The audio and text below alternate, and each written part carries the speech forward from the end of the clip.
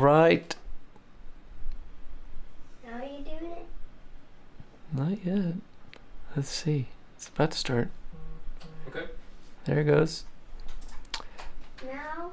Yep. Yeah, now we're live. Welcome, everyone. And yep, I had a week off from the painting. A lot of other stuff. Was very busy. Meetings, other preparations for future paintings.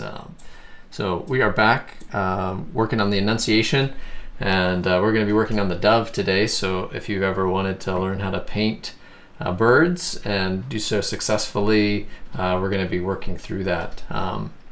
I hope this is valuable to you, and welcome. It's great to have you. I'm going to start off by, as I have the past few days working on this painting, it has been just taking a little makeup sponge here, and I'm going to dip it in my, this is walnut oil gel right here on the palette, and I'm just going to rub it in a little bit so that I can kind of see some of the values around.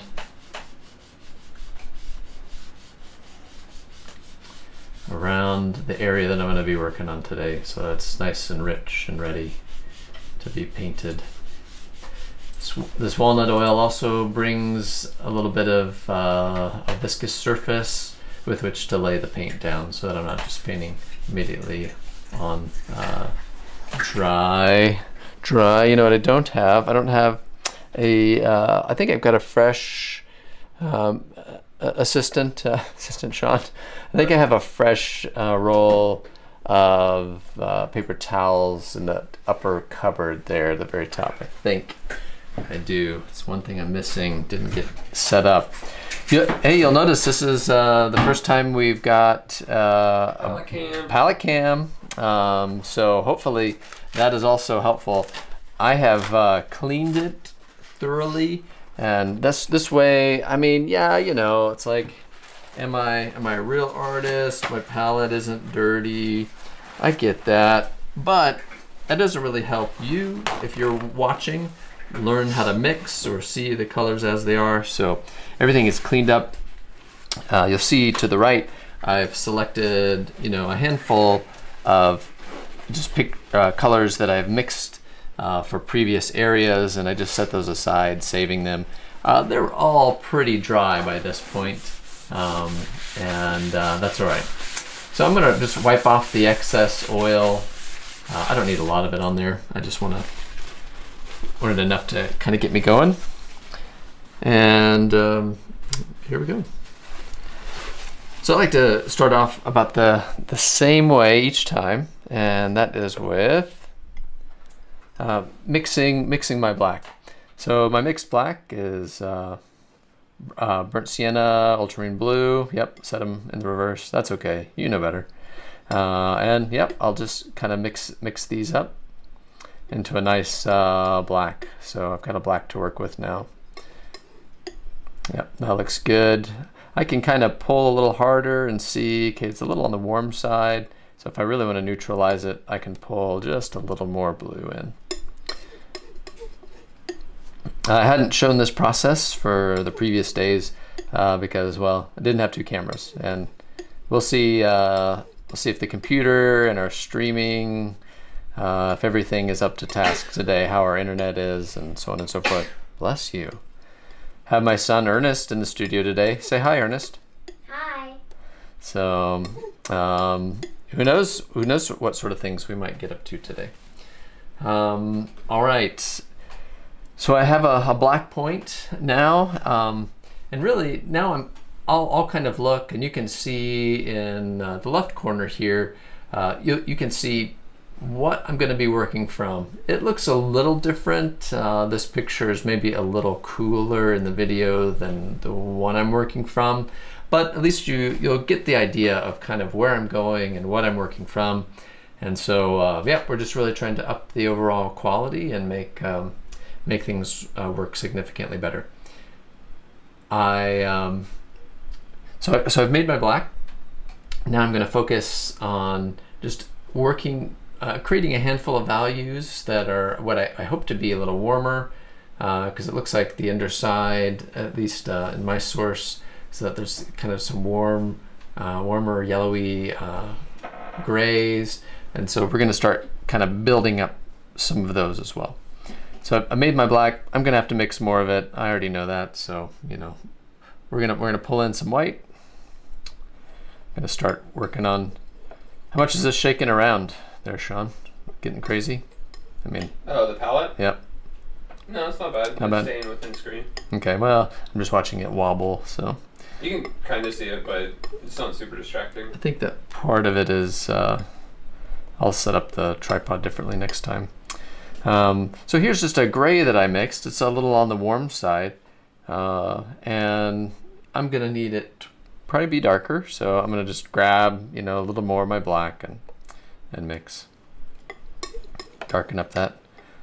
And also that increases the volume. We're not gonna need a whole lot of paint and probably not a whole lot of dark because there are very few significantly dark spaces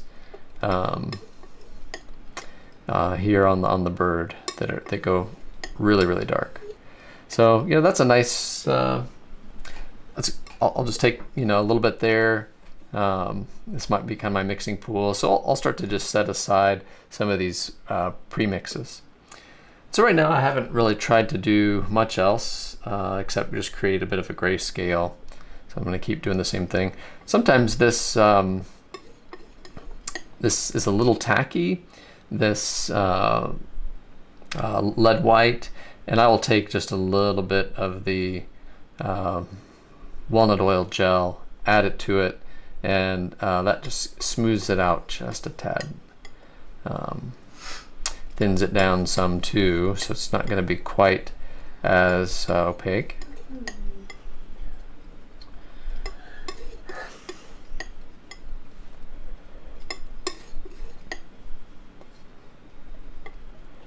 And I'm just going to mix a bit of a value scale here.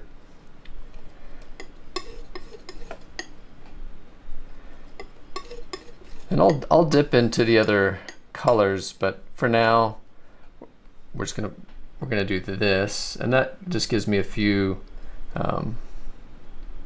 spots. Is A72 the one that was here that one time? I think maybe, I don't know. Well, was we it? got A72 Masteries Summit subhash says hey. Hey. Hey. Hey, glad to have you. Welcome. A72, if you have questions, I'm all ears. Let me know. Right now I'm just doing some pre-mixing, getting a few pools of color together.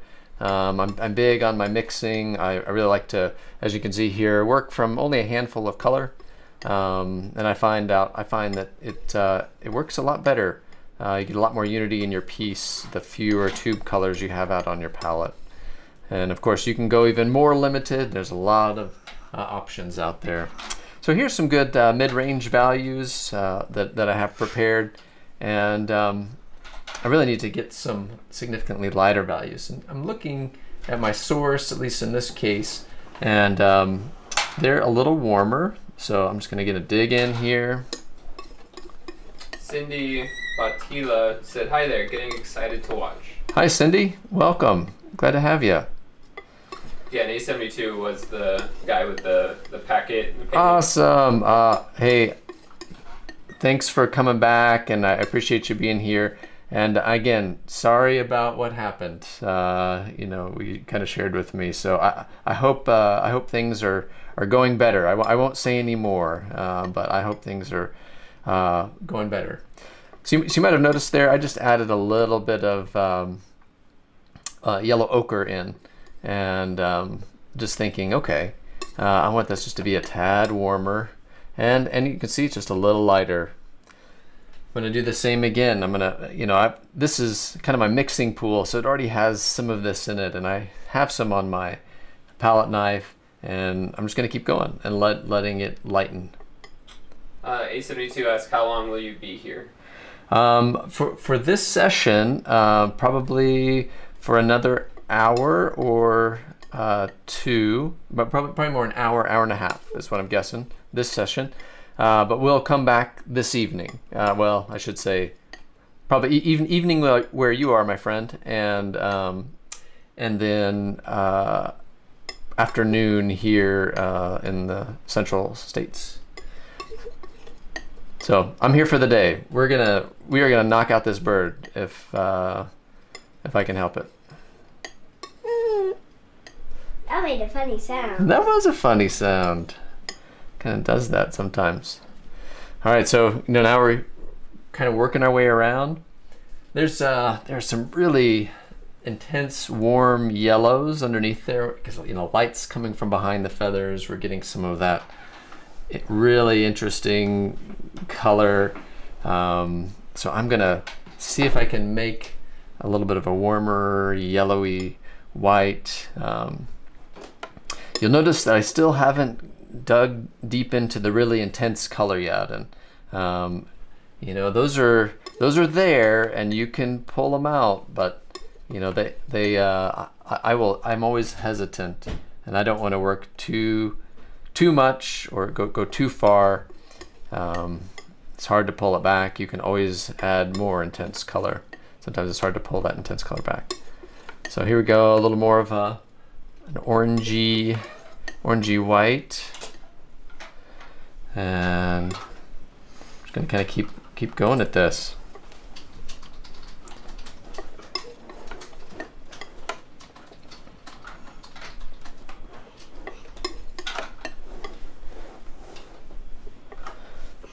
And of course Sean's here, moderator, so it goes without saying. The man who really gets it done. See, look how far that goes. That was just the tiniest bit of yellow, and yet, now it's pretty wild. You're saying Kind of pretty. Yeah, you think it's pretty? It is. I mean, it adds some color, right? Because we really haven't had much color on here yet.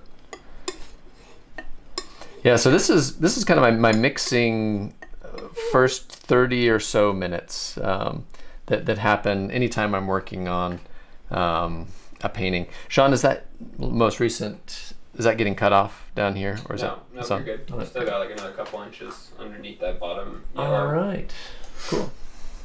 Yeah, Cindy said still waiting for you to mix the paint. Yeah, that's totally. This is a long process. So I'm happy with some of my lighter values here that just changed slightly, and I do have some more intense whites, and I'm probably going to dip almost directly into my my lead white when it comes down to it. So I want to make some warmer darks. So I'm going to come back in, grab a little bit of burnt sienna, just so that's also a pretty color. You like that one too? So this is because there's some areas that are underneath that are a little more, brown, warm, orange, mid-range dark. And let's see here. Kind of just make sure. I'm gonna pull the rest of my dark in here and make a cool color. Yeah.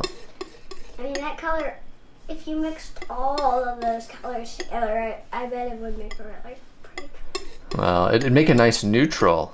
So, and that would be, I do like neutrals, so you're right, it would be pretty. I'm not, I don't think there's a single intense bright color in our home that I know of. Well, the brightest color most we have is the sun. The sun, ooh, that is a bright color. Sun is intense. Yeah, but the brightest color you have on there is that red. That red? Yeah. It's it's so. So that's it, Ernest. Great point. So when I use terminology, I like to use light and dark when talking about value. I like to use intensity or chroma when I talk about what Ernest was talking about there. He was talking about bright. What does bright mean? Well, you look at this and say, wow, that's a bright color. It's actually an intense color. So it's very saturated. yellow is pretty light too. Yeah, that's intense too. Yeah. So and it's also light. So there's a couple things. It has a lot of chroma, and it's a very light color too. And also blue's kind of light on the one next to red. Yep. And that one is light, and this one's a darker blue, right? Yeah. Yeah. But then you have some different kind of blue, like over on the side where there's lots of gray and black and those other colors that Mary doesn't like so much. Mary doesn't like gray and black and Doesn't like gray and black, man. I mean, Those are the good ones. what? Those are the good colors. So you might see there just was a bit of, I think it's linseed oil, just extra. It's going to make a mess of things. That's right. All right, so I need to, so I wipe down my palette knife, and I'm going to mix up a little more black. Brown's kind of dark. It's light black. But only when you mix brown and light brown, it makes middle brown.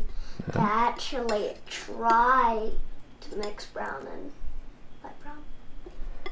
There you go. Little wisdom from Ernest for all you painters out there. Okay. You need middle brown to mix light brown and black and kind of closer to black brown, and then you'll make middle brown to use it on stuff. So who just joined that thinks that that's what my voice sounds like? That a child. We lost like everybody. We're down to like 1. We were up to like 5. Wait, we've only got 5 people watching this live stream? Not anymore. So, and granted, they want to see the action too. So I don't expect people to, you know. Well, This is the part that makes the thing happen. So. I mean, like, the dark reds are mostly on the dark side. The dark side. But Okay. dark blue and dark red, some of those dark ones are on the light side. It is true. All right, so I think this is a really good starting point. This is a good point at which to say, okay, I've achieved a few, but still dripping. I've achieved a few colors that'll just kind of help me, and I'm gonna mix into those, and I'm gonna mix them together. I'm gonna mix other colors into them, but that just gives me a little bit of a base with which to begin working on the entire piece. So the last thing I need to do is, I've got a little, Ernest, I'm talking right now. The last thing I have to do is I have to create a little bit of the background color that I'm gonna have to work into and around to make this look finished, because anytime you're working on such a big painting as this, like, you're gonna have areas where you finish, butt up next to areas that are unfinished, and in those in-between spaces, you're always gonna end up with unfinished areas that are even, you know, for instance, I mean, you can still see the ground layer in between. That's that kind of lighter brown that's in between the white and the background color. You know, that's going to be there. So a lot of times I like to mix opposite ends of the spectrum. So this is essentially a darker orange, burnt sienna, and then we've got a blue here that is on the kind of a little bit on the greener side, a little cooler side. And so being opposite ends of the color wheel, you know, they tend to neutralize each other.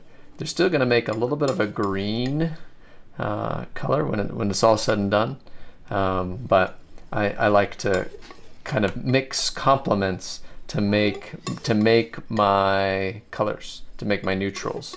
And I think within that there's a lot of intensity, color intensity, even though it reads as a neutral. It's still very much feels intense and full of chroma. You know, chroma, we talked about that color intensity. And you know, that's our goal. Cindy would like to know how she can find the beginning of the painting. Ah, yes, Cindy. So if you go back through my channel, you can see we have documented every single part of this of the making of this painting, and it's just a matter of looking up on my YouTube channel, Annunciation, and you can find every step of the way, anything and everything. So I think I'm ready to actually put some paint down. Select a few brushes here. So, really, the lightest color is white. Yep. To those other 3 colors I've already said.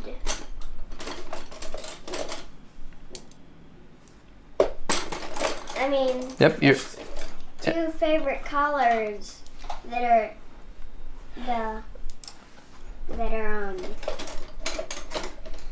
with the light colors. 2 of my favorite colors. Yeah. And Ernest makes a good point. Not that this is completely accurate, but for the most part, I like to arrange my tube colors from light to dark. Granted, this guy needs to probably sit in here somewhere, but light to dark, because I'm always thinking about you know, how that works together. So all right, we've got a couple of brush selections. This temporary setup is a little troublesome. And also, before he has to paint it, he has to look at it while he's painting the first little bit at it, and then he doesn't look at it much, but then he just has to paint it around. Yep, that is the truth. So I've got a couple of mediums here. I've got the walnut oil gel. I've got a Venetian medium, and those are both available with Rublev colors, natural pigments. You can check those out. And then I also have Chelsea Classical Studio, their lavender spike oil medium, and I'm going to be dipping into that here a little bit. So. But if you have any kids that have water paint, you can teach them how to paint just like my dad. Yeah, there you go. You can learn. I mean, I don't know if there is a better advertisement that I can give. So so here we go. We've got a little bit of, you know, I've already established this is the underpainting here. So I've already established most of the lights and darks to at least give myself a little bit of a bedrock onto this, what will be the final layer. And I'm gonna probably start right in here. It's one of the darkest points. There are some darker edges along here too. There's some invention I'm gonna have to do with regard to the bird in flight. The bird I took a picture of, it was a stuffed dove.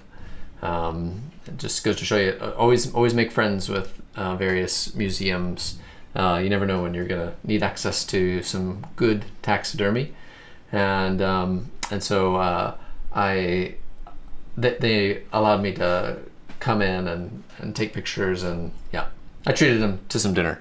You know, you gotta grease the wheels a little bit too. But yeah, great opportunity.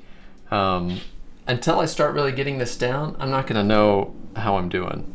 And bear in mind, the picture that I have up on the live stream looks a little different from what I'm working from.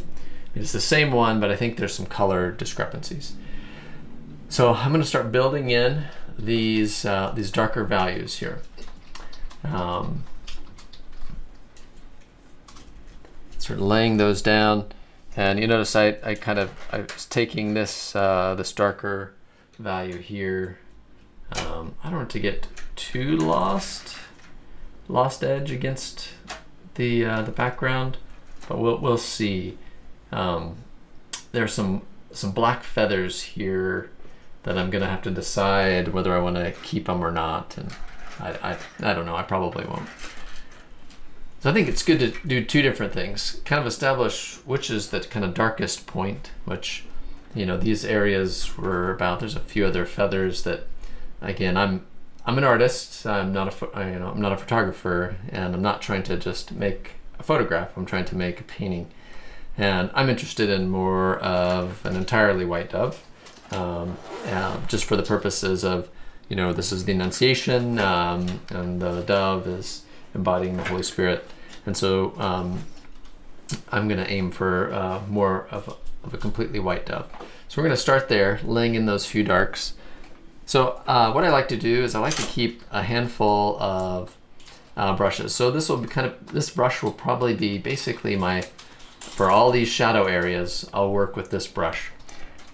I try not to keep an open cup of mineral spirits or anything around, just because, I mean, you heard my son, he's in the room. I'm working too. I'm thinking about my health, and I hope you're thinking about your health too. And you're using materials that are VOC free, things that don't have, they're not emitting off-gassing things that are going to harm you. So that's what I like about the Chelsea Classical Studio Lavender Spike Oil Medium. That's what I'll be using, and it's safe to breathe in. There is a little bit of turpentine in the Venetian medium, but you know, for this pea size amount, there's going to be very little being off-gassed. So I talked about a darker brush. I'll also do the same with kind of establishing a lighter brush. And yeah, this one will probably do. So I will also then come in and just establish some of these really intense lights. I like to use the Venetian medium with the lights because it itself has crushed leaded crystal glass in it. And I think that, again, it creates, you know, these really intense lights as light kind of refracts inside the oil. So here we are, we have built up just some of those lightest lights. And my purpose in doing that is just to say, okay, here's my light, here's my dark. Everything else is gonna fall somewhere in the middle. So I was just hunting for those very specific lights and darks. That's it. And now I can kind of make a decision on how the rest works, because everything else is not as light, and I can really kind of goop this on, and it'll be just fine. Hey, so A72 is back, and he wants to talk about his story, but I feel like we should probably just do it in the chat, so that way you can focus on. Sounds good. Yep. You do the thing. Thanks, Sean. You can. You feel free to. Sean is. He's the man, and he will. Yeah, he'll do the thing. I'm gonna let you focus on painting. Sounds good. Okay. So, moderators, totally worth it. All right. Especially when they just volunteer.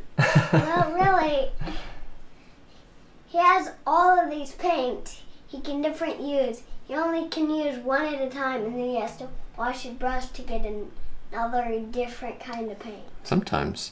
So I didn't like, I put this down. I was like, just reads too cool, not quite warm enough. So this is a great moment for me to just kind of grab some of the other color here that was, and just make it a little more what I'm looking for. And that's it. You know, that got a little closer. I do a lot of mixing directly on to the canvas. So I'll see something and I'll say, oh yeah, that's how that looks, or that's how that's gonna work, or and I'll go to lay it down and that's not it at all. And my point to that is like, hey, don't worry about getting it just right. just get it blocked in.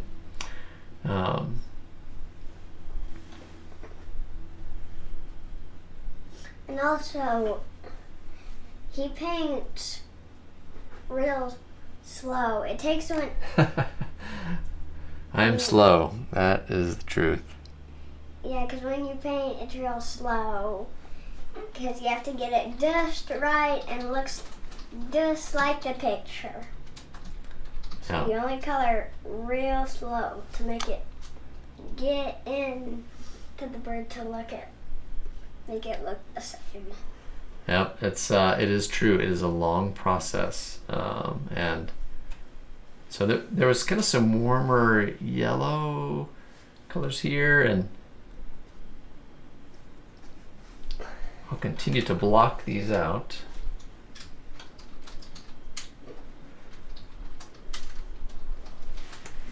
And this section is mostly just me getting some fresh paint on,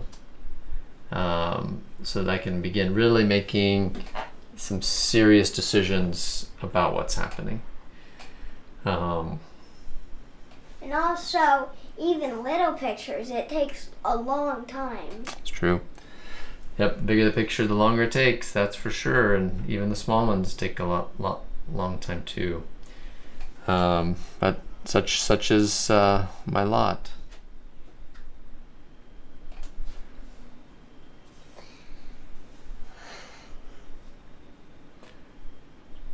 You can sense the boredom, the reality. Oh,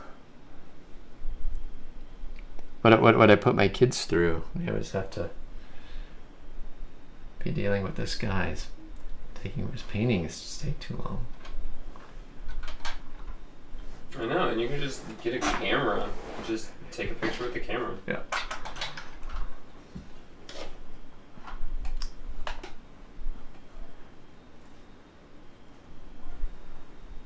So my goal in this phase is to just keep searching for kind of lights and darks, and I'll be bouncing back and forth between these two brushes. I'm not washing them.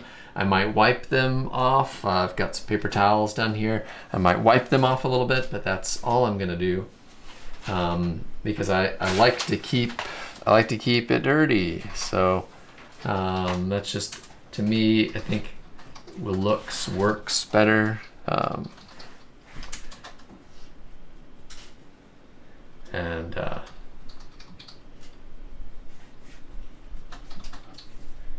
yeah, so we're just trying to establish those, get that in place. A little darker. And when you're doing animals, you're painting animals, you really want to keep it loose. You know, yeah, I've got some individual feathers to paint up here. I'm still only gonna do so much, and then that's it. It's a pretty fine line between kind of like overdoing it, and and it still being a painting, still feeling like a painting.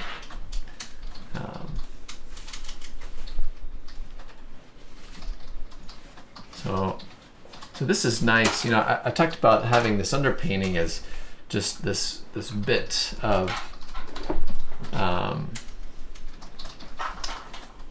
it's a kind of a foundation to what I'm trying to achieve, and it is immensely helpful just to have some of those values already there, because I don't have to paint opaquely.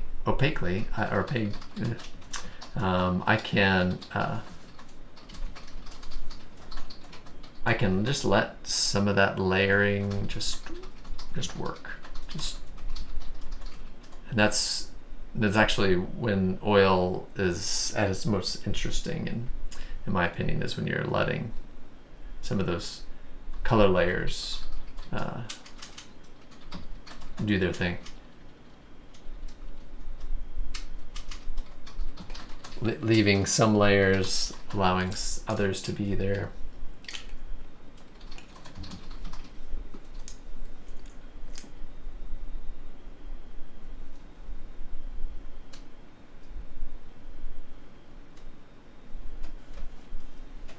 I'm gonna have to hop online and do a little more research to find exactly how a dove tucks its feet in when it's flying.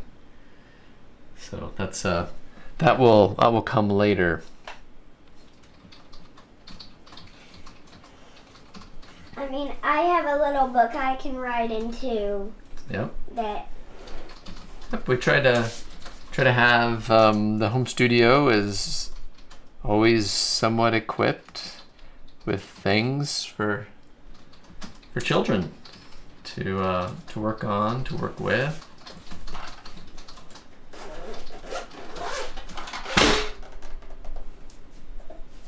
The chalk is come down, and some of the pencils.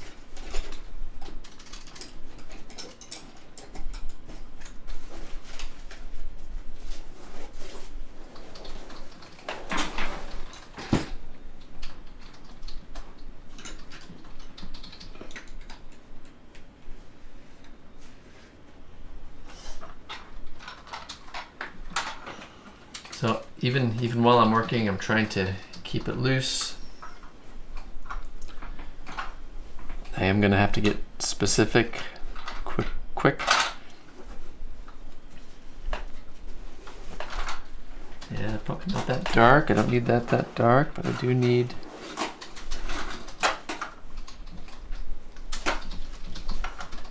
It's kind of a warm orangey space here. See, that just happened. I didn't kind of wipe my brush off well enough, and I dipped back into some of the paint that was already on it. So I'm just taking a little bit. I mean, this is such a little bit amount of the Cad Red, mixing it with this. You can see how intense it is as soon as I put it down. So this color is kind of that light that's happening behind. We're building up some of the necessary bits of information for that to be successful. And I'm using the thinnest amount of paint here because I've got an underpainting and I've got other things going on, and that all works for me.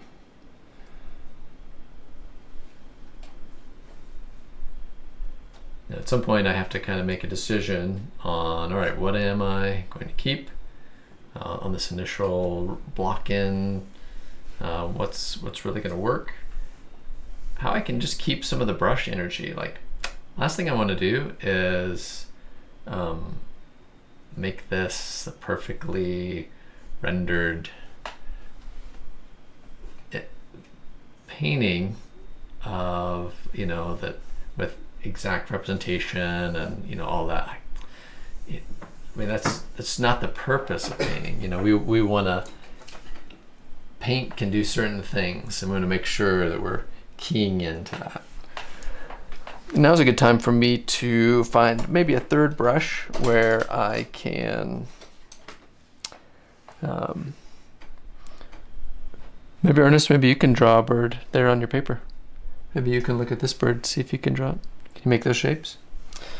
Or I'll take kind of a third brush for some of these intermediate values I see here. They're definitely kind of turning a little yellow. So I'm gonna use some yellow ochre. And really this stage for me is just hopping around. How does this look like the bird? Ah, good shapes. Good shapes. I mean, I didn't draw it exactly as it, but I'll try to. Well, it's a hard thing to learn, drawing.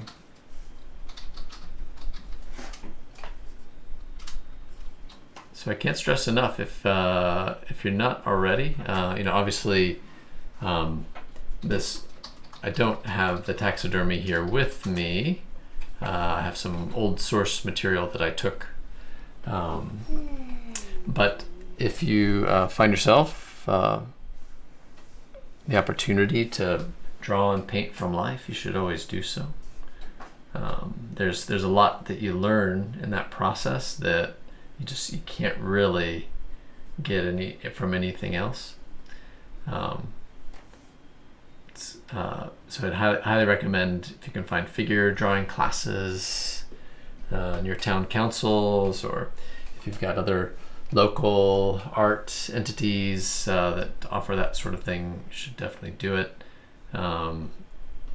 To to work from life, it really teaches you a lot, and then it allows you to become an old crony who only works from photographs after a while. How does this one look? A little better. No? The truck just fell down.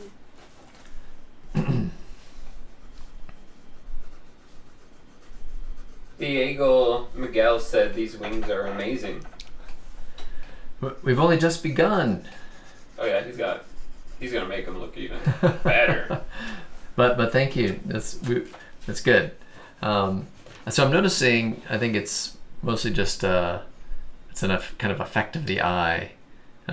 Me just looking at this image. There's kind of a thin blue line. It'll be good too because that'll just create this soft area. You know, I have astigmatism, and so I tend to like these. Well, I think I see them kind of no matter where I am, but yeah. Those are the effects that it's like, well, that's probably not in life, but I like some of the energy that it creates. This kind of intense blue line against some of these darks and these whites. And that's kind of where the artistry where it comes in. Where again, I'm not trying to just recreate. I'm trying to make a painting, make something that is interesting because it is consisting of a bunch of tube colors that we have out here. Yeah. I found a brush just behind the track. Oh, thanks. Picked it up. Appreciate it. The other brushes. Studio assistant today.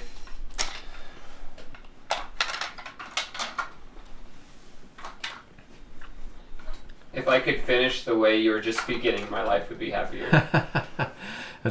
Well, you can. There's a great story is an artist by the name of Julie Beck. She teaches for, I think it's the Academy of Realism in Boston. I think that's what it's called. Oh, I'm not going to remember the exact name.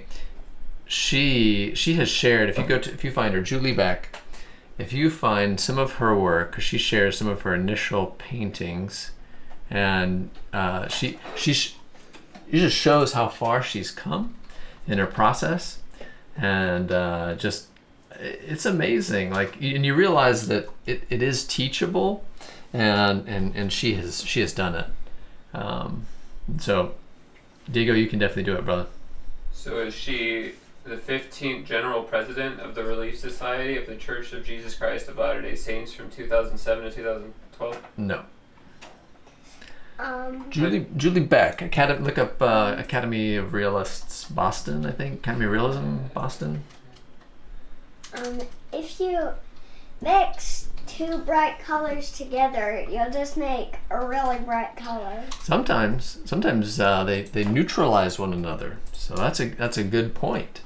Sometimes the colors might create a really intense color, but other times they might neutralize one another, where all of a sudden the chroma is nearly gone. So it's good.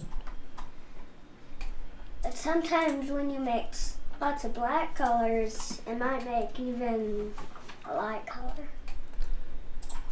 I mean, that's more with light colors. If you mix lots of light colors, you make a really dark color. This is our resident expert, and if you don't have kids yet, just wait. Yeah, wait. I'm their oldest kid they have. Yep, you're the oldest one we have. Yeah, I'm 5, and I paint with my brushes at the art table downstairs. So there's a good point. We have an art table, and that's where the kids can can work on their creations, coloring books, painting. And the littlest kid is only 4. Yeah. She just turned 4. Just turned 4. And I'll Happy be birthday. 6 in the last of August. Yeah.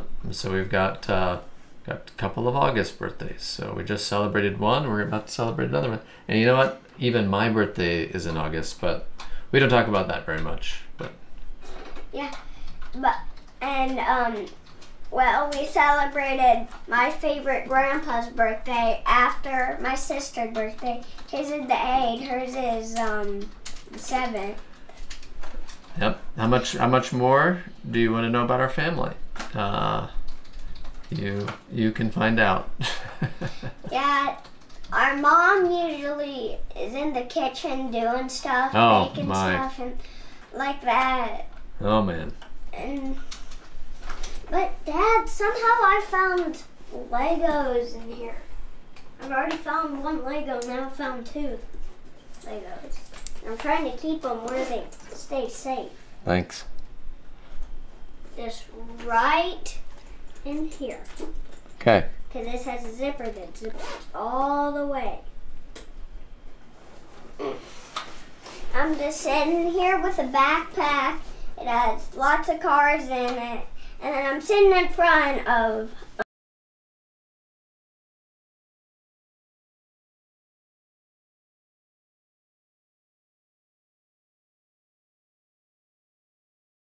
So I switched up to a smaller brush.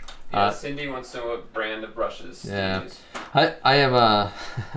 I always feel like that. I appreciate the question, Cindy. I don't know. I've honestly I've just kind of used whatever I've had on hand for many years. In fact, I had a nice opportunity to meet someone who used to be a rep for Winsor Newton, and she was basically ending her painting career, and she was like, "Hey, I've got all of these brushes. Why don't you just take them?"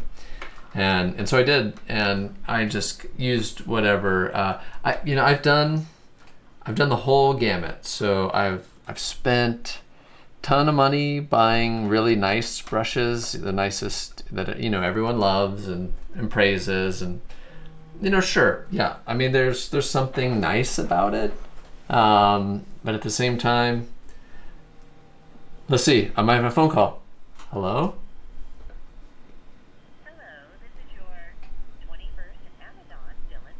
Oh, pharmacy call. See, this is the sort of stuff happens in life. Yep, it's ready. Cool. This is the sort of thing you get with a live stream. Anything can happen. All right. I don't remember what I was talking about. Your brushes. Brushes, Paying a bunch of money thanks. for brushes. Cheapers, yes. Yes. So in the end, I've just landed on these. These are, I can kind of hold it out here. They're EVWIII. They're a mixed synthetic, and this is their 239 series. They have, just depends, 239 series. Those are the ones I've really landed on that I like. I feel like they keep their shape a while, and I don't know. They're just the ones, and ultimately, people are gonna be mad at me for saying this. So you can give out all you want about it.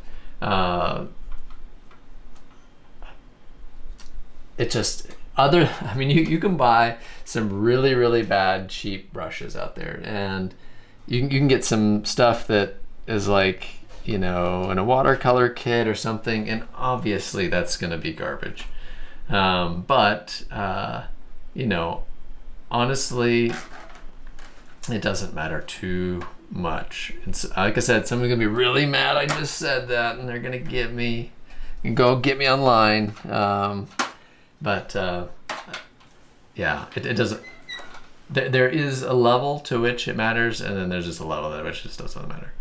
But I like these. I feel like they keep their shape. They last a while, and for me, they've kind of landed in a bit of my favorite here. EVWIII. It's UTRECHT, and 239. as a series. So A72 wants to know, is there a difference between the words chroma and saturation? not necessarily. I mean, they're interchangeable to a degree. So when it kind of just probably depends on who's your instructor and Sean. who they and what they prefer to say. I've really liked the word chroma. That's always been like my favorite, but that doesn't seem to work as universally as like using the word saturation. You could also think of color intensity. That's another really good way to put it, is color intensity.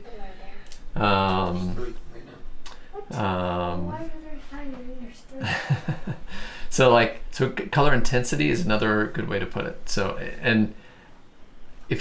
for instance, if I have my cad red here, that's a very intense color. It's very saturated. Now, if I start adding other colors to it, obviously its intensity will wane. Its color purity will also start to wane, and it will start to move toward a more of a low saturation or a low intensity color. And that might be a way to kind of think about it. Cindy says thank you. Yeah. Sorry, that was probably kind of a not very satisfying answer, but I've just found that it doesn't matter too much.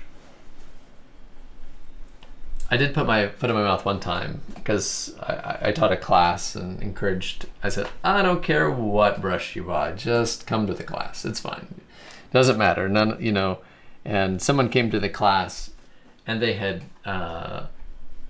brought some really bad brushes. I mean, just like everything that I just talked about, like really bad kind of watercolor kit quality brush pack that was purchased, and I had to say, oh, I'm sorry, I really didn't even think this was possible that a brush could respond to this poorly. So I've always used at least something of worth. So I guess let it be known, you can buy something that they'll just really ruin your efforts. But for the most part, if you get a decent brush, it's gonna be fine. You're just gonna paint. Paint what you see. You won't have to throw away that brush very much. Yeah, then and then you won't have to buy very much brushes. Yeah, I mean that's true, because because I that's one of the reasons why I like these synthetics by Utrecht, is like I don't have to replace them near as much, and I like sharp edges, and so when I start to lose those and they start to get splayed, which I use brushes because I don't clean them. I mean I do clean them at the end of my session, but I don't clean them when I'm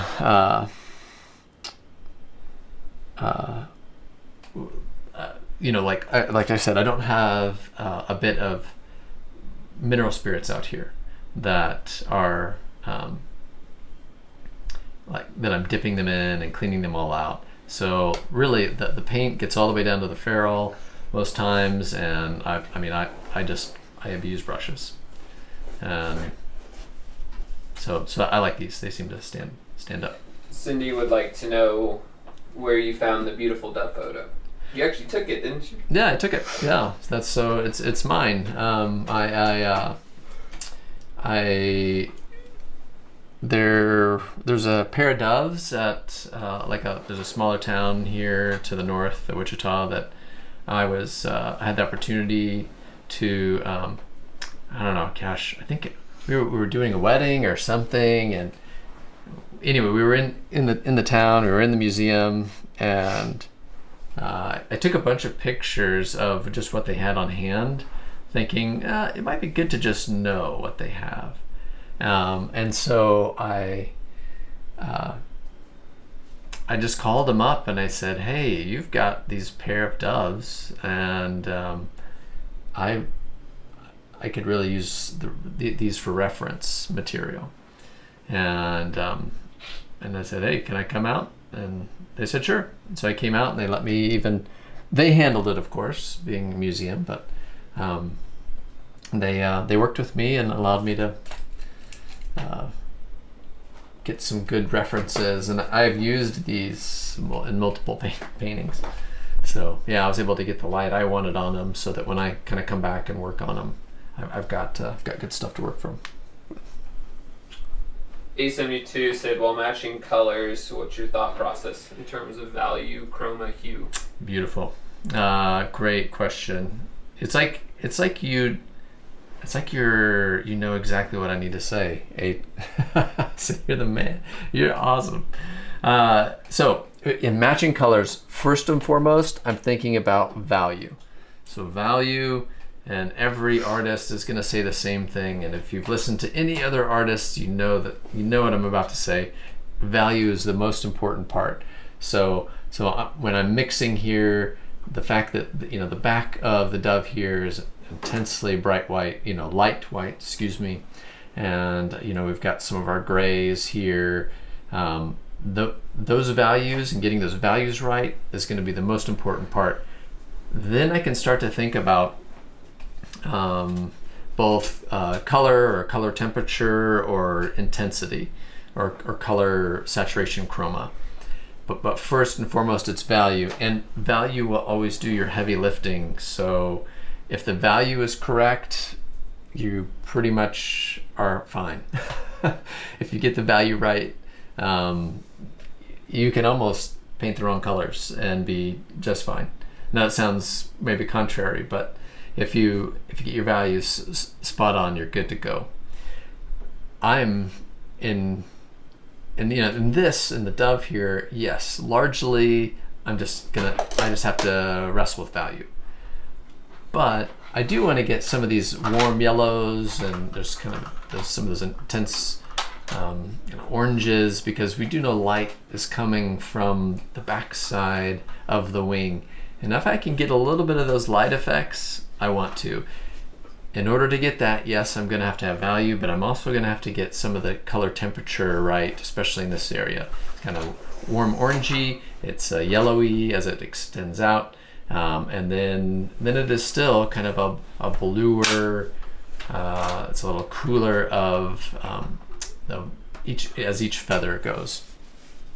And again, I want to get those, but I also don't want to get too bogged down in the little details, because really I want to focus on the important parts and really achieving the good overall work of capturing these things in space and making them work, and not, I think small details, even though you're like, hey, aren't you working on a small detail right now? I'm like, well, I think it's a little important.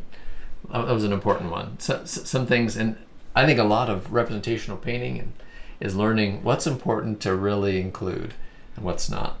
I knew that, for instance, that little detail there is kind of warmer, yellowy.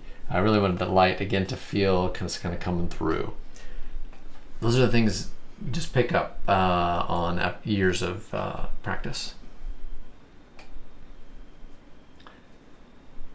And let's see.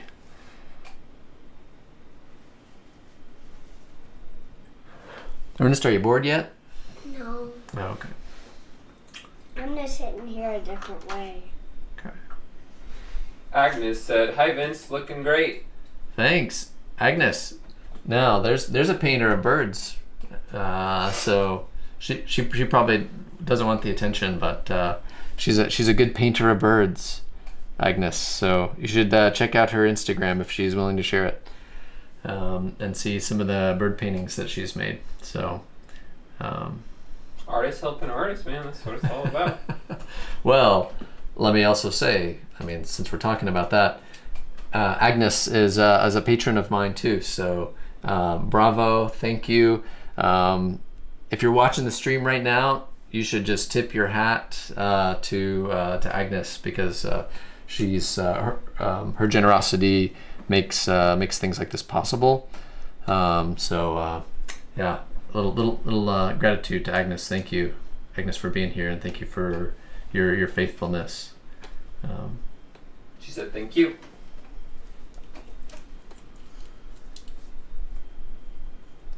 She said you're too kind, Vince. Well, that's because you're watching the live stream. You don't know what happens behind the scenes. Just kidding.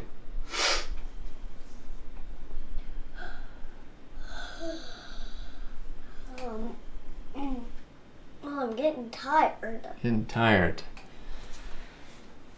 And also, they aren't coming home very fast. Yeah, yep. They had a bunch of errands to run, so.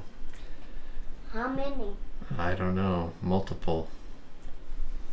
I mean, because they're also going to big.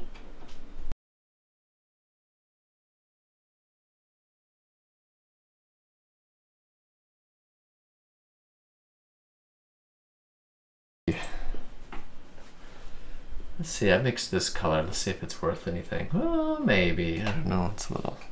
So a lot of times I'll mix these colors and then maybe I won't even use them. So I'll say, oh yeah, this is looking good, or this is all right. And it's just not. Maybe it's a little too intense, or what have you. So.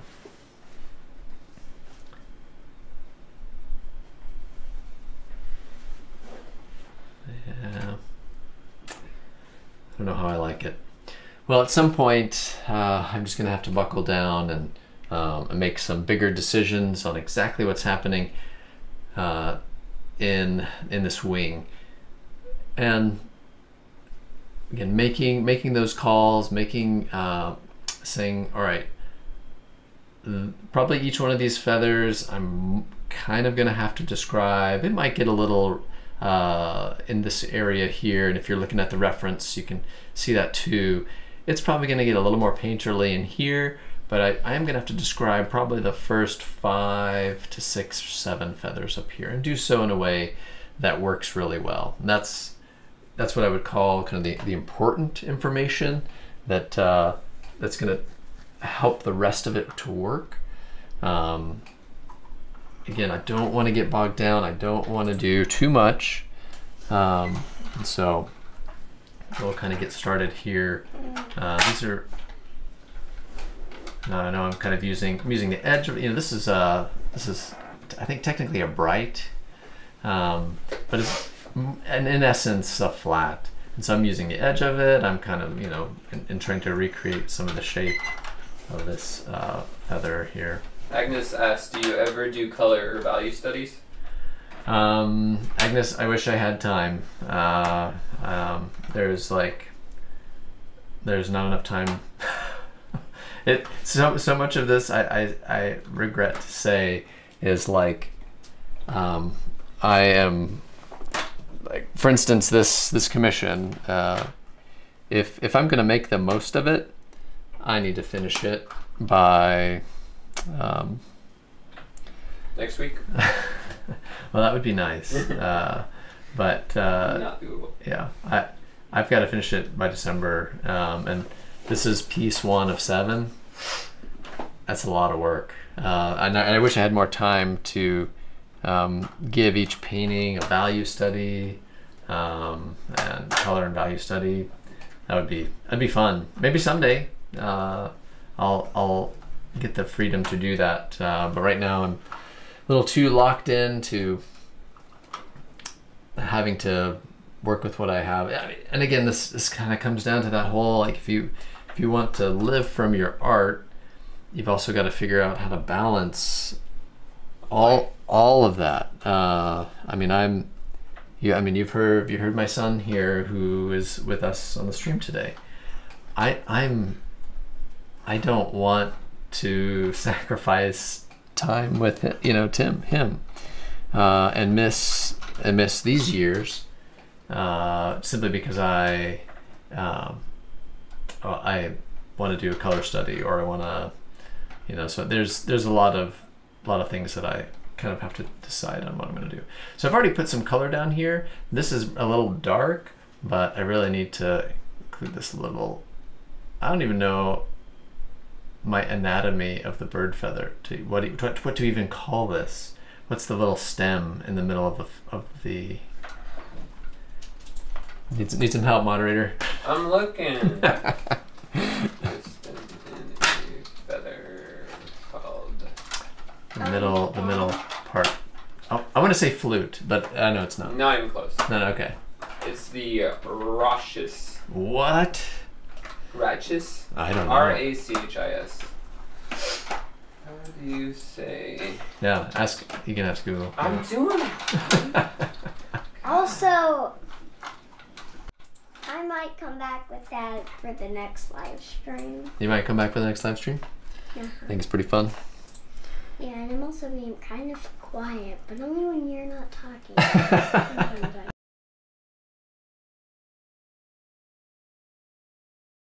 Appreciate it. Actually, you're just doing really well. I appreciate it. You know what? You are a very thoughtful boy. You're very aware and you're thoughtful. And thank you. Oh, Agnes thought it was the vein. I don't know. It says a typical. It is called the vein. So a typical veined feather features a main shaft called the rachis. Fused to the rachis are a series of branches or barbs. The barbs themselves are also branched and form the barbulus. Those barbulus have minute hooks called barbicels for cross attachments. So I learned nothing because that's still just way too much information. I think, I'm trying to hear how to do this, how to say this. Rachis. Rachis. Isn't that like the Google pronunciation thing just awesome? Yeah, it's pretty cool. I mean, you're just like, how do I say that? Rachis. And it even shows the mouth, like. Wow. Yeah, like how you're supposed to do the lips. It's pretty cool. This is a kind of a fun thing that's happening. It's happening in the source too, where this area in the light is just a little cooler, and I am gonna run with that because if there's warmth here and coolness here, that wing is gonna go back there. Yes, drawing helps with that, but you can create double and triple whammies when you're working on things by using slight warm cool plays, light dark plays, and that create space. So this is I'm loving the fact that this is just a little blue back here. It's working well. Hey, we learned something today. That's awesome. I never knew.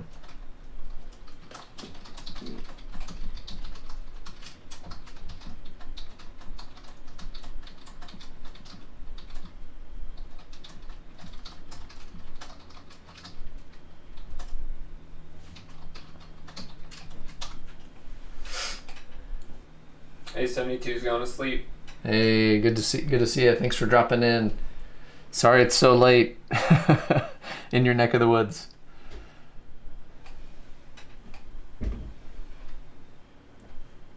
I need to do a 6 a.m. live stream. Or You can do that. 5 a.m. live stream. Yeah.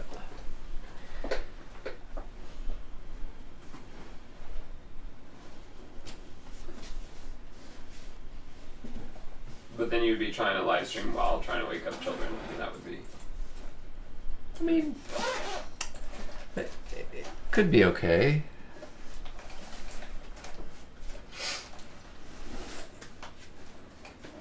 Maybe that's what I need to do in order to finish this piece in a timely manner. Is 5 a.m. Yeah. So I'm taking a look here. So when I'm working on anything, there's a bit of just puzzling it out. And so here's what I noticed. I was like, oh, well, where these feathers overlap, it's darker on top, and as it moves this way, it gets lighter. So this is just a trend that I could see happening each time.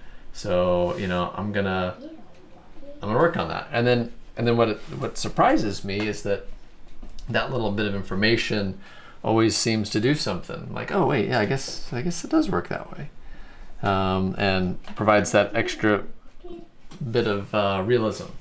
And I'm like, oh, I guess that's what happens. So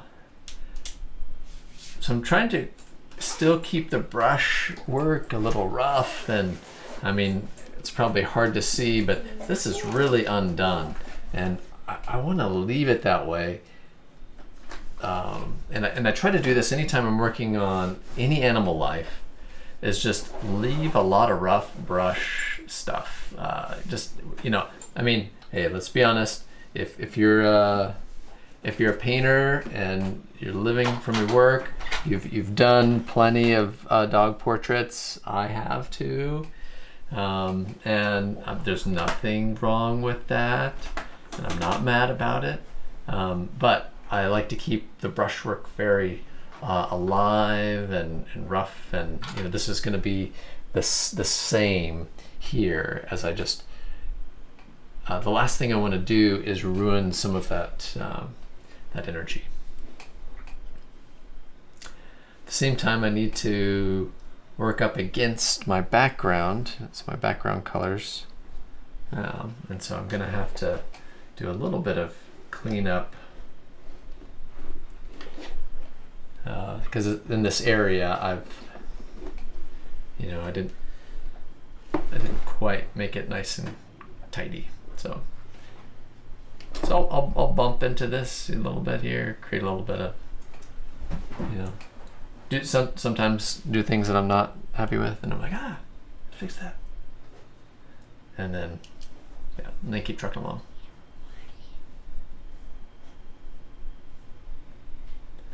It's great to have A72 on. Oh, that was awesome. It's been a while. Great to have you on. Obviously, Agnes, I'm glad you're here. Means we get to hang out just for a little bit. So hey, glad you're here. Yep. Diego, if you're still here, glad you're here. All right, that's right. Yeah, Diego the other day stayed on quite a bit. That was fun. We had a good time.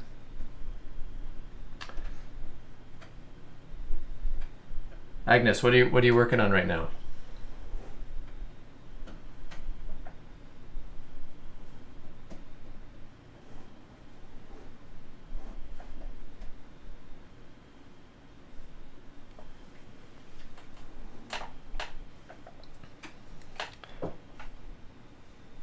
You might have noticed that was just a little bit of description. I'm going to put a little bit of a detail of another. And then you know what? That back wing is done. I'm not gonna mess with that anymore. I mean, I guess I could. I see one more thing I could add. Just a good bit of information that I think will help. And if this is just a little thicker down here, there it is. That back wing has, in my estimation, the right amount of information to be a successful painting. It is working, and that's when I just walk away. You know, only thing I see is, you know, down here needs to be a little cleaned up. But for the most part, you know, yep, there it is. Agnes said, I'm working on a figure painting. I have an underpainting going and will be starting on the glazing today. Cool. Watching you during my lunch break at work right now. Awesome. Man, dude, your lunch break quality. That's pretty lunch good. break material. All right. That is pretty solid. You only get one lunch break.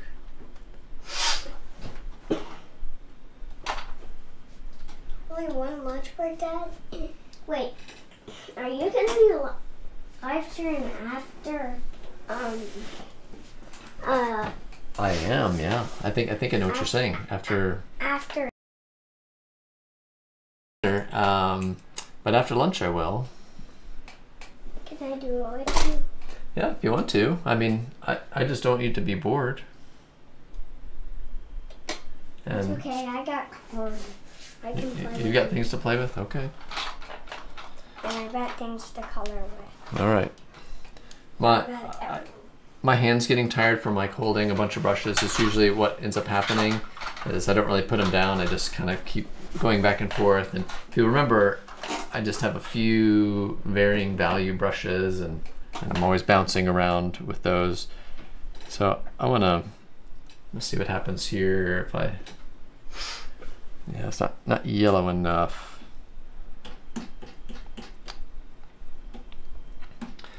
It's interesting how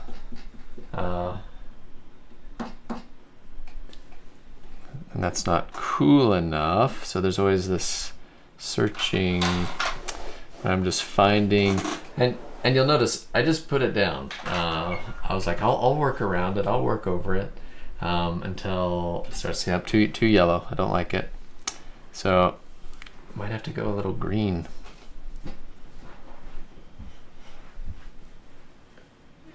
Just green energy against this more red energy of this space here. See how far we get.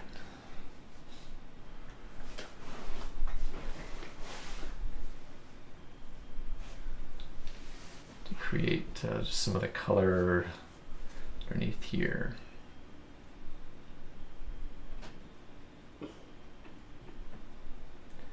And you know, my stroke, my mark is kind of, you know, each one is trying to hint at a feather. So even if we end up with some rougher brush marks that don't really get anywhere, we're still kind of creating some of that. What would be there? You kind of use your mark to help with some of the textures too. You can.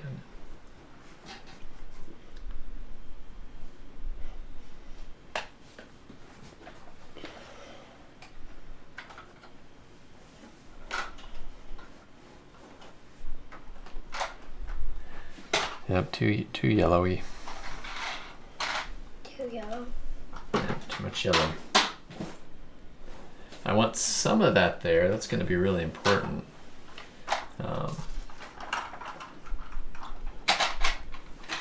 But there's going to be a little bit of back and forth making it work.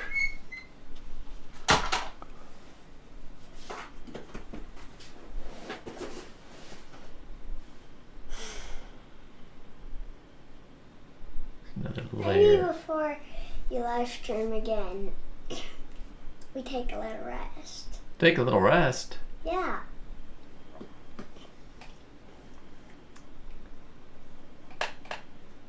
All right. So we're kind of getting, yeah, we're getting there, getting some of the little details in. There's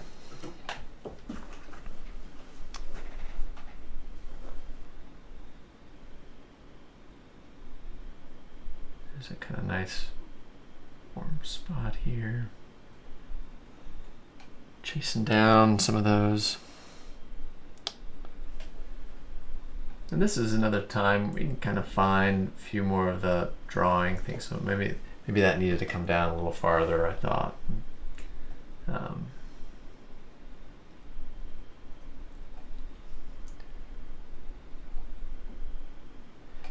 And you know, I'll try to decide, okay, how specific do I want to get even down into here? How far does this go? You know, if I'm looking at this one shape here as it comes off feather, you know, yeah, there's a little bit there, but then, you know, you can continue to see just a little lighter underneath there. And this is all like, all right, what do I really want to include?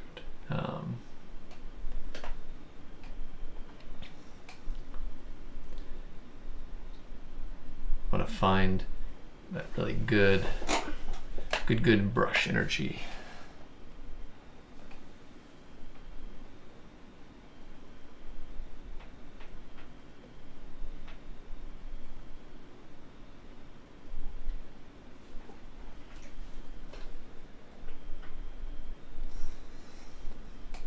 How hot is it in your neck of the woods, Agnes, today? It's gonna be blistering up here. 103 to 108 heat index. Sometimes I miss working out in the real world, but then on days like this, like, yeah, I'm good. You sound like you're tired. me? Yeah, because you yawned while you were. You know, sometimes you yawn when you're not even tired. Because your brain's not getting enough oxygen. But I'm also all stuffed up because I think I got whatever you guys had. Yep. We give sicknesses, that's for sure. Wow. And Agnes is part of the woods. It's 88 so far. What? It's been a little cooler than the last couple of days. What are we up to right now? We're up to... I guess we're only at 86. Right. No, we're at 88 now. It's not that late in the day. It's not supposed to hit... The highest it's supposed to go is 6 p.m. 99. It looks like tomorrow's gonna maybe break 100.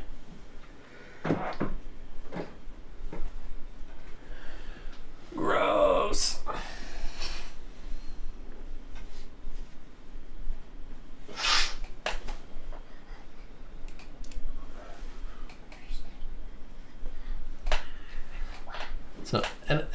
So yeah, we're kind of working down here, just establishing some of these shapes, and you know, so far so good. I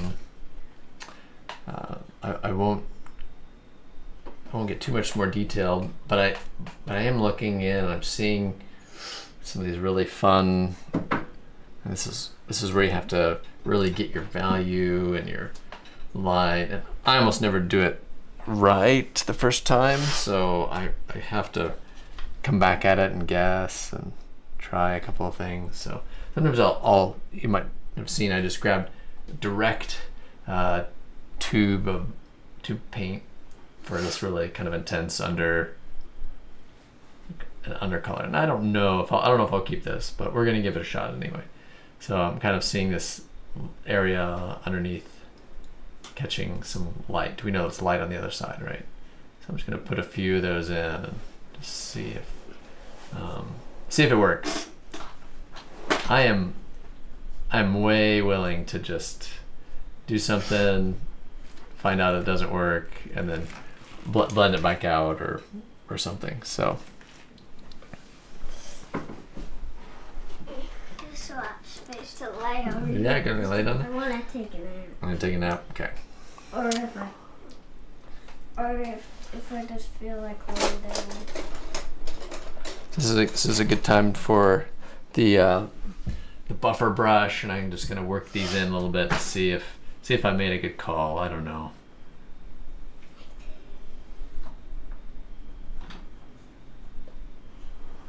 If not, we'll come back to it. I mean, yeah, it's not working yet, so that's all right. And those are the times where you're like, hey, maybe this will do it. Maybe it's kind of doing it. I don't know.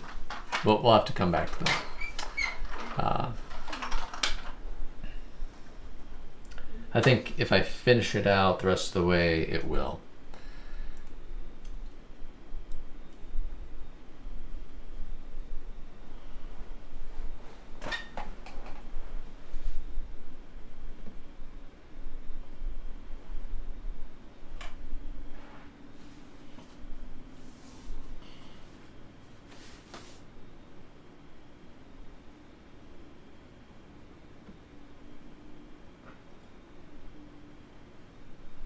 What do you guys think about the new video layout?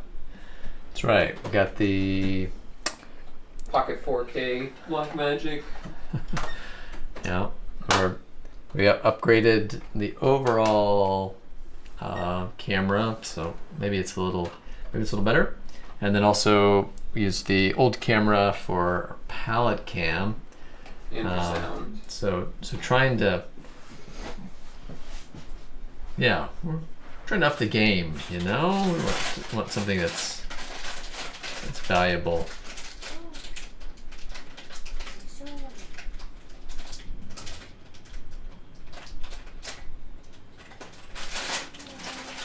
Hey, if you wanna open that, would you do it in the next room?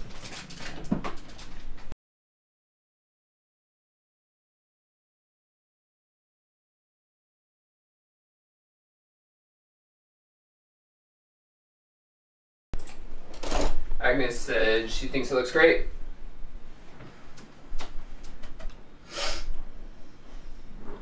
All right. Here's where 100% I'll get honest. Where I'm like, I'm not excited to do this. I think I have a little bit of just like visual overload a lot of times when I'm looking at some areas, and it just gets hard. I don't know how else to put it. I look at it and I'm like, oh, I don't. This is not exciting to me, and there's just a lot of, you know, each one of these feathers, and so look, I'm just saying, we all get there where it's not an exciting thing, and you're like, oh man, I gotta get this information in here and, you know, make it work. Agnes said, "Oh, I absolutely understand that pain." Which is so funny, right? Because here it is. It's supposed to be this. You're doing what you love, and yet there's still this part of you that is. There's just no other way to put it than just sheer. I'm going to speak for myself. I will speak for no one else. It is just blatant laziness, slothfulness. Just saying, oh. Or even doing the things that sort of like don't maybe matter or don't get the most bang for your buck in painting. Always gets a little. And those are the areas that I wish I could do a little swifter. And you know, we just might kind of try that in this section here. So yeah, so I'm just gonna kind of lay some color in, and it needs something, but it still needs to be, you know, correct. But I want to get something down to just give me a little bit of.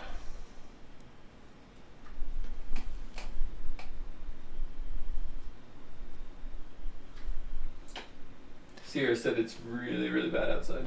Just humid and. Yeah, but she's also like a ghost, so.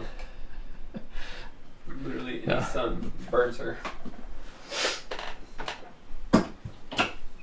Sierra, if you're watching this, I love you. If you're watching this 20 years from now, I love you. I've always loved you, and I'm so grateful that. Are you saying this to my wife? You know what I'm saying. It's a weird time to do this. I am speaking. In 20 years, if you're ever tired of Sean, you can come back over here. No. That's okay. I was speaking. Yeah. You were speaking. In terms of you putting words in my mouth. We understood that. Right. Okay. Just 20-year-old Sean. Yeah. 20 years older Sean. Yeah. Man, dude. Hey. 49. Come on, come on, Swift, my boy. You and Sean are the same height, but my dad's older than Sean. Yeah, why is that? Yeah, I know. Why did you stop growing? Why am I not 7'2" or something? Yeah, you should be taller than David if that's how it works. Well, actually, that's not how it works. Doesn't. Actually, when you get older and older, it gets smaller and smaller. But They start shrinking eventually. Because your bones start falling apart. Yeah. You start losing things in your spine, and I don't know how it works. Whew. It's the, just joyful things we look forward to. Hey, but with age comes a lot of cool things too. Hey, Like you're honestly, decent at painting now. Honestly, I have been. I have really enjoyed every season, quite a bit. Even now, I'm enjoying this season right now, and for the most part, I can say that with ease because not much has changed.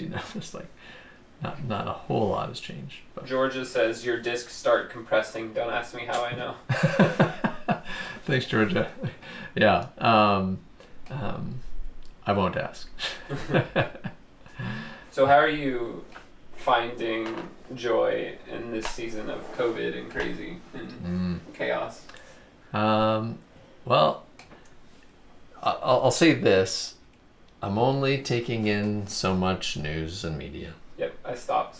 I mean, and again, there's not, I'm not saying run away and hide or anything like that, but, there's a level to which... I had to run away and hide for a little bit. Yeah, well, and I used to have, I used to listen to, NPR in the car and stuff, and I just, probably for the last, and I started this a little bit before COVID, frankly, just because sometimes just too much information is too much information. I found a little more rest and not having to think about it all the time, or think about what's happening. So you can really get overloaded really quick. So anyway, yeah, I've just this is I would be a really exciting car ride mate. I don't listen to anything, not even any music. I just drive in silence. And yep, I rode with him to Lincoln, Nebraska. So but again, I appreciate silence. So silence is not something that I get very much. So I appreciate it. That being said, I have a friend of mine making music for these live streams, and there will be music eventually. Nothing big or distracting, but something to fill in the silences, as I just stated, wanting more silence.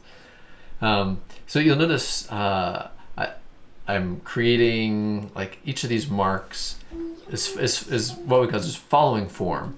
So I want to tell this space of, like, okay, here's this wing coming out, and then I'm telling a little bit of the musculature, a little bit of how the feathers are folding over. So I'm kind of using that mark as I was doing it, and similarly I'm kind of using the mark here to create some of the kind of bird feather action, and so that even if I'm not like, because there's nothing that frustrates me more, and if you're one of those painters, I'm sorry, but just like almost robotically just saying, okay, this is this, and kind of working back between the two, and not allowing some of the brush and just some of the energy of the moment just remain, and let it be loose and let it be kind of unfinished, and let the finished areas do the work of making it interesting, or in the unfinished, and that balance between the two.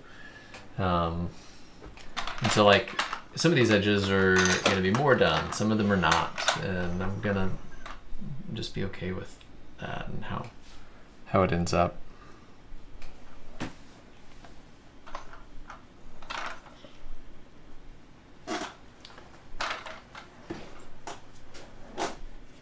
Oh, and sometimes you bump your white. That's all right. What? Oh, no, you're good. You're good. Are you getting hungry? A little bit. A little bit? Not much. You have to wait until Mom and Mary get home. Well, that would be nice of us if we did that. Sometimes they might have had plans on their own. So maybe they were gonna go eat somewhere. Family plans. Family planning. Well, those girls, they always go off.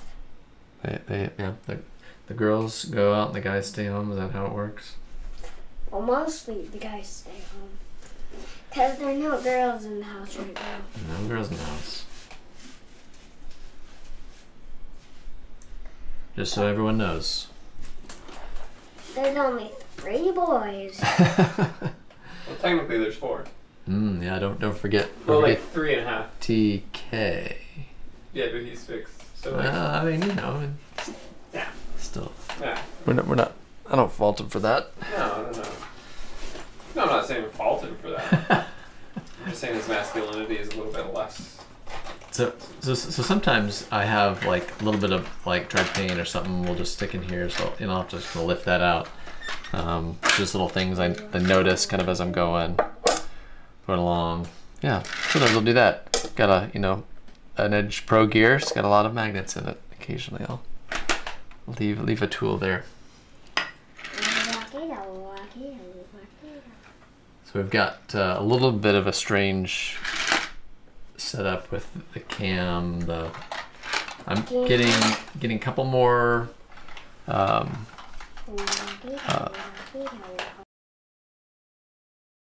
that sort of jazz coming later this week. So we'll the kind of final setup for live streams here. On continuing to do this, and yep, there may be some days where it's very much my young lad here playing alongside of me. What? Yep. And another days where we're, all hanging out. Sean, David. Hopefully David will be joining us shortly. Just got back from some travels, international travel. Should be very fun. Hey Ernest, if you're gonna play with us, can you scoot back from the camera? Yeah. I'm gonna put you back over here because it's really loud.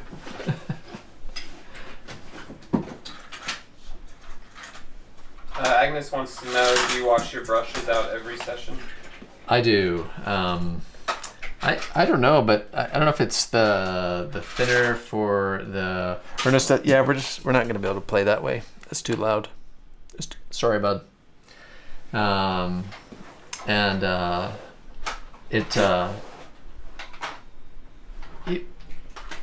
think it's maybe both the thinner and how I work. I don't know. It was the paint dries out pretty quick for me, and so I do have to wash them, and I do wash them with first I wash them out with Terpenoid Natural, and then from there I then wash them with soap as well. I had some nice brush soap, and now I'm just using hand soap. So again, my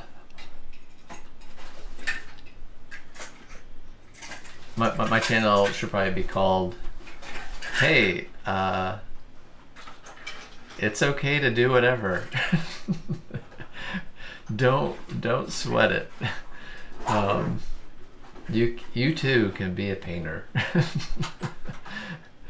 It doesn't have to be right. Other people are just very opinionated about. I'm opinionated about some things when it comes to painting, but usually what type of brush, how to clean it, when to clean it, or never clean it, or that sort of thing. Maybe another 40 years, I'll be really opinionated about it. I'm just not there.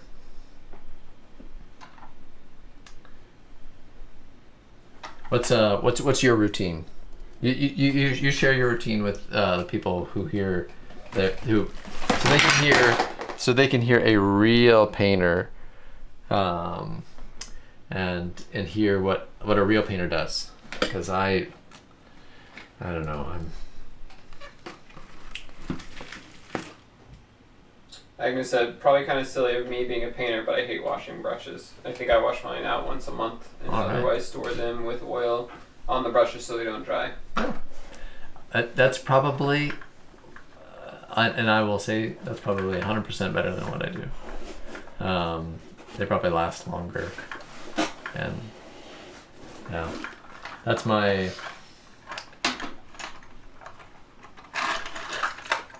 Those are the things. It's like, so here's what I sort of appreciated about my Agnes and I. We've talked about kind of education, art education, and what should one do, and what should become kind of important, and what yeah, a lot of questions on that side. And my art education didn't really address those things. It wasn't really very helpful, and I'm sure there was a washing brushes day where they kind of talked about it, but it, much of how I learned was, hey, here's some tools, paint, brushes, thinner, and okay, have at it. I ask you to please not do that over by the camera, and you move your chair back. It's just really loud in the microphone. And so a lot of things I think I missed out in that respect, and so I have to just kind of make up for it as I go and try to do the best. And you're like, hey, isn't there a million YouTube videos you can watch? Yeah, there probably is. And I can learn a lot. But again, a lot of that comes down to time, and I don't know. You get in kind of the mode of, if it ain't broke, don't fix it type thing, which is not saying is a good way to be, but. Yeah, she said she keeps hers in walnut oil and then washes them with Dawn and some other brush soap. That's good. Okay, so there's the answer. There's the real answer to how to care for your brushes. I trust Agnes on that answer more than myself, and I'm not even trying to be silly about this. I would, because I know that she's researched a lot of these things way more than I. So.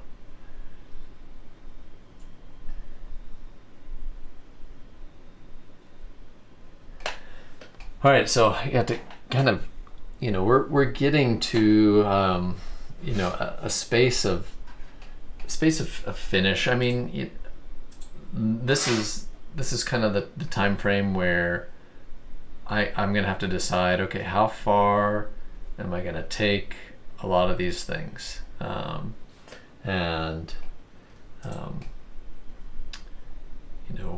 how much do I want to try to, just do a little bit of these details here and there, and how much does that help the painting be a success versus it start to get too detailed, when it's working, it's working. So I wanted to just soften these just a little bit. And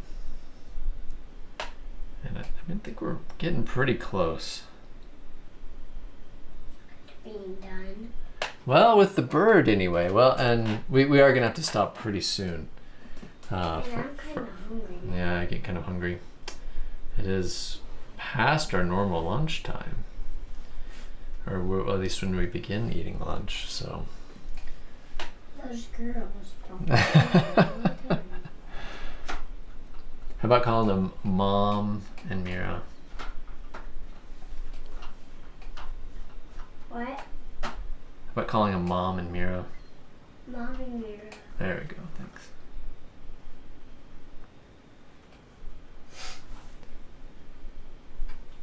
Spending too much time with your step-grandpa. Hope he's not watching.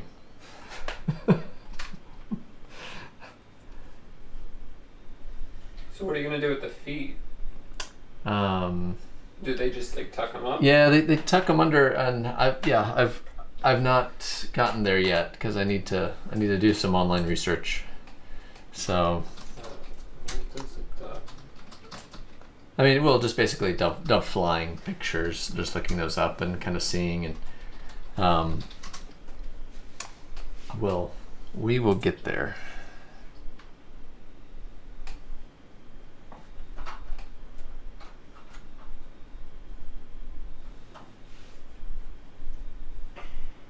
Yeah, it just looks like they just kind of hold them up a little bit. So all you can really see is just the reddish orange of their feet. And it is interesting, the dove is here. It's like I can't see. This is pure invention right now, because I don't have any information on this backside, because it's completely, you know, just the feathers were variegated and different, and so you know, I might, if I'm feeling daring, I might flip out like another light colored, as though this is also being lit from behind.